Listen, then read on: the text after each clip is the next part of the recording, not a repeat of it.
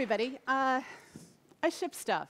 I probably don't look like an engineer, but I actually sleep on the factory floors of the world, design really things people think are kind of impossible, get them to work and get them to ship in high-volume mass production. I've done this in holography, in head-mounted displays, in high-volume consumer electronics, with things that were seemingly impossible. The way I did that is by re-engineering subcomponents, optoelectronic, electronic, display, optical subcomponents. And so that's really what I want to talk to you about today, but sort of played into a different area. And I have to do a disclaimer first. This is my hobby.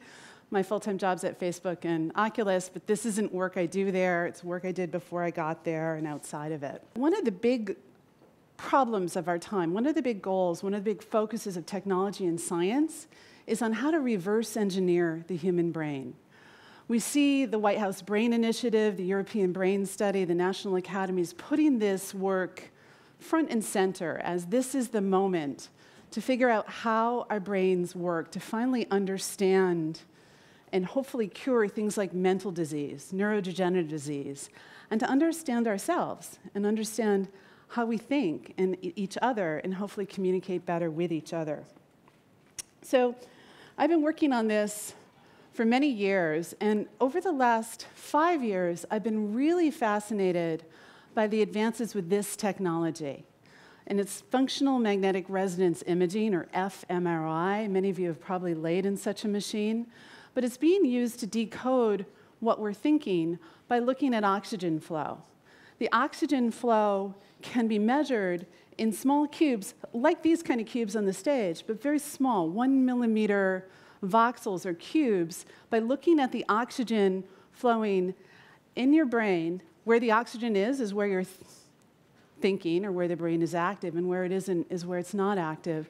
And using this technology, we can, and it's been shown, decode using big data collection and analytical algorithms in the computer, see what you're imagining, hear the music in your head, see and read the words that you're thinking of. And this has been shown in study after study after study. And I was completely sucked in by this. So I read a lot of neuroscience on the side, again, my hobby, and I'm just like, whoa, how do we reduce this down to a cap so that we can communicate with human thought? Because I think that could change everything, and I think it's in reach in the near future, not so distant future. And so I guess the question really is, on this system, this is a very big system, and you look at this and you think, how can you get higher resolution? Because right now we can see images, but they're grainy and a little bit out of focus, hear most of the music, see a lot of words, but how do we get this to higher resolution? And there's really 3 things that need to happen. We need to increase the resolution of the system itself, which is very hard because this is already essentially a very huge magnet. We also need to increase the data set acquisition, and that's hard because there's only about tops a few hundred of these systems in the world today being used for functional magnetic resonance imaging to do functional brain scanning. And then finally, can we improve the analytics to decode what we're thinking better? With those 3 improvements, the implication for our ability to communicate are profound. For example, could you imagine a movie director who wakes up with an idea for a new scene in her head to be able to dump a rough cut to the computer so she could share this new idea she had with her creative team without the usual confusion? Or a musician, if he wakes up with an idea for a new song in his head, but the layering of the music is so hard to get out in the usual process, it takes weeks or months. It could really change the way creatives work and all of us work if we could be able to dump rough cuts of our ideas directly to the computer. But these systems not only are grainy and a little bit out of focus, they're also super expensive. They're few $1 million a piece, and they cost about $1 million a year or more in upgrade and uptake costs. And so it's very hard to get more big data sets because there's so few of them. And so if we cut to last year, this system came online and matched the resolution of fMRI system. And this is called, the system used here is called diffuse optical tomography. It looks like a science project. It kind of is. It's a 7-figure science project. It's still expensive. But with it, we can match the resolution of fMRI, which means the computer can see what you're imagining, read the words that are in your head, and hear the music that's in your head.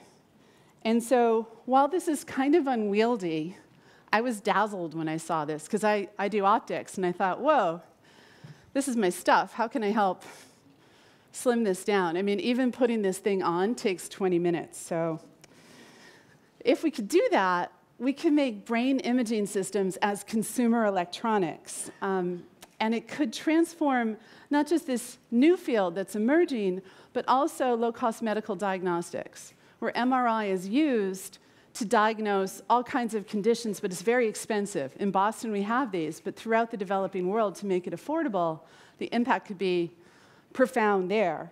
But also, the idea of being able to export our ideas to digital media could change everything.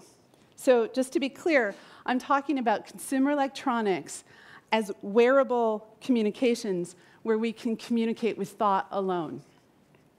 So this system, you see the fiber optics going to the head, but above it are detectors with 4 orders of magnitude resolution. And there's 80 different fibers that are shining light into the head, invisible light, infrared light, that is frequency encoded. There's a heartbeat to it. And that light can penetrate about 5 centimeters deep because the brain scatters that light. And it scatters more or less depending upon whether there's oxygen there, because the oxygen from the blood either absorbs more light or reflects more light depending upon whether the oxygen is there. So that's what the detectors do. And again, they need 4 orders of magnitude resolution. And to get that, they actually are sort of cooled and above the head. They can't be close to the noggin, if you will. They have to be away. Single photon detectors, very expensive. Picosecond timing, that's 10 to the negative 12 seconds of resolution. And I look at this and I think, this is really cool. We got rid of the big magnet problem, but it's optics. But this is like neuroscientists did this, and they're really good at neurosciences, but they're not really good at high-volume consumer electronics, distinguished by optics and optoelectronics. And so the thing is, what I did was go back to the basic math to see if I could figure out a better way to do this. And I went back to the basic math and found this landmark paper in 1999 that proved diffuse optical tomography was mathematically impossible, that you couldn't solve for the diffusion versus the reflectance at the same time. And this killed the field for a decade because somebody proved it was completely impossible. So all work stopped, everybody left, except, well, as you know, not everybody, because some people love working on impossible things. And so luckily, some people kept working. And it took a decade till this guy, Bastin Harak, proved that while that was mathematically impossible, if you make a simple simplification of what's called piecewise approximation, in other words, a bit like taking a picture of you all and then looking at the pixels that show up on the camera, little segments, the way basically we solve most computation problems, what we do with most images.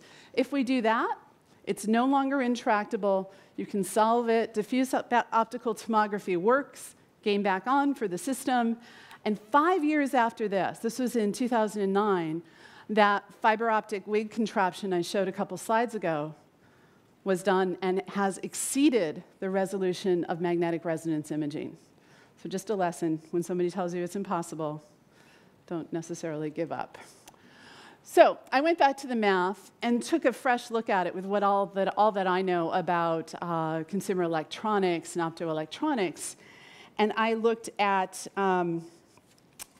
basically what I could do to rethink this design. A lot of people say you have to have perpendicular incidence of light, and I thought, well, that doesn't really make sense. And so I've now come up with a design that I'm building using flexible liquid crystal displays inside of a cap illuminated with invisible light. And so you must think, liquid crystal displays, that's like for your TV or your laptop or your cell phone. That's just a display. Well, liquid crystals modulate light and can bend light in different ways. And the infrared light can see into your head. While it's opaque clearly to white light, you can't see in my head with this white light, the infrared light gets in, and we can get to 5 centimeters of depth to look at what we're seeing. This gives much higher resolution. Not 80 detectors and emitters, as was shown in the fiber optic wig, but every cell phone you have in your pockets today has about 8 million subpixels. Those could be emitters. Cameras on your cell phone have more than 8 million detectors. And so using this approach, we can eliminate the room size fMRI system or the fiber optic wig with scaffolding to make a much smaller system, this small. And so you're probably looking at this and you're thinking, yeah, sure. This is crazy, right? How is this possible just looking at oxygen flow? If just imagine these are 1 millimeter cubes filling your brain, looking at oxygen flow, how is it possible to collect human thought? Many people focus on studying how the neuron works, and some people believe there's 6 Nobel Prizes just to understand how the neuron works, and then the connections between them, and the computation is intractable, and on and on and on. But the facts are, study after study after study over the past 5 years has shown that using the imaging of oxygen flow, big data, masked sets, and analytics, we can compute what image you're imagining, what words you're thinking of, what music you're hearing in your head, and so forth. Not just 80 detectors, but 8 million can increase that resolution dramatically. And I have to say one more time, this is my hobby. It's not work I'm doing at Facebook or Oculus, but it's not impossible. And just like diffuse optical tomography was not impossible. And I believe in the very near future, wearable consumer electronics will exist where we can communicate with human thought alone. The implications are profound, and thank you very much for listening.